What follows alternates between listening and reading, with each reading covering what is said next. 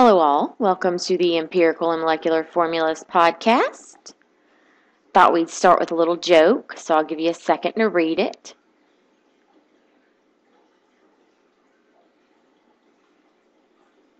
Thought it was kind of cute. Hopefully you're past that point though.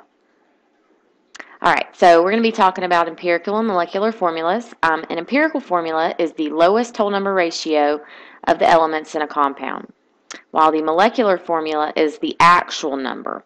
Now, it could be the lowest whole number ratio, or it could be a multiple of the lowest whole number ratio, a multiple of the empirical formula.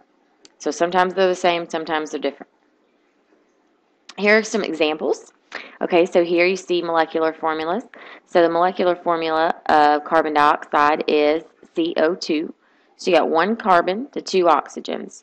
So you see that the coefficients 1 and 2 are not divisible by anything other than 1.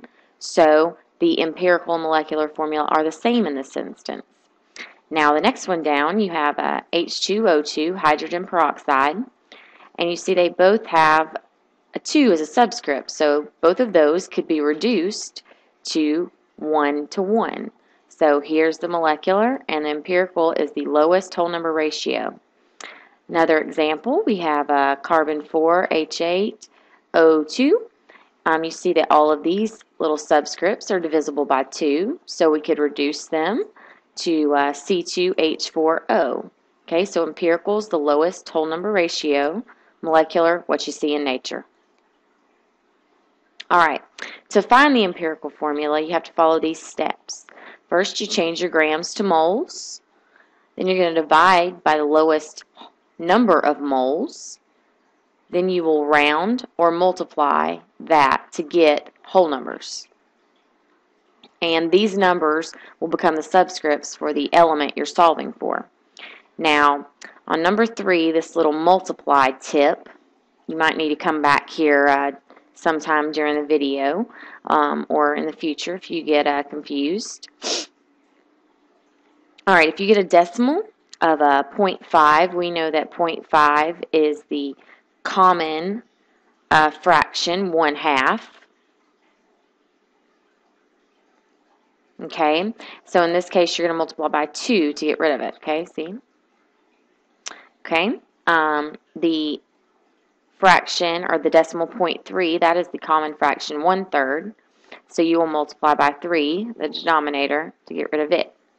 Now if you have 0.25 or 0.75, those are the common fractions 1/4 and 3/4. And so you again multiply by the denominator to get rid of that. Now I know this is all hogwash right now, but it'll make sense in a minute. Alright, now I've got to figure out how to change the slide. Oh, okay. I think I got this. Wait, I need the mouse. There we go. Okay. Alright, so this problem, what is the empirical formula of a compound that is 25.9 grams of nitrogen and 74.1 grams of oxygen? Alright, so we're going to start with our nitrogen. The first step was take the grams and convert it to moles. Alright, so you got grams on top, so you got to put grams on the bottom, and it'll be the molar mass of nitrogen, and 1 mole on top, so that cancels your grams. Alright, and then you've got your answers, 1.85. Alright, now you got to go do the same thing for oxygen. Okay, oxygen is 74.1 grams. Let's see if I can drag this little thing over. Whoop, there it goes. Okay. Alright, and again, we're going to take it to moles. So we have grams on the bottom, and that would be the molar mass of oxygen. 1 mole on top. Grams cancel. Alright, and here we get 4.63.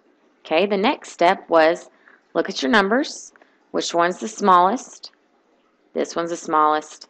Okay, so now you're going to divide both of these numbers by the smallest number. Alright, So you get 1 up here. And then down here you get 2.5. All right, so 2.5, that's the common fraction, 1/2. So we're going to multiply both of these numbers by 2 to get rid of a half, because you can't have a half of an oxygen atom, right? Makes no sense. You got to multiply by 2, everybody by 2, and get rid of that little half of an atom that can't really exist. So you got 2 and 5. So you got N2, and then O, oxygen, 5. Okay?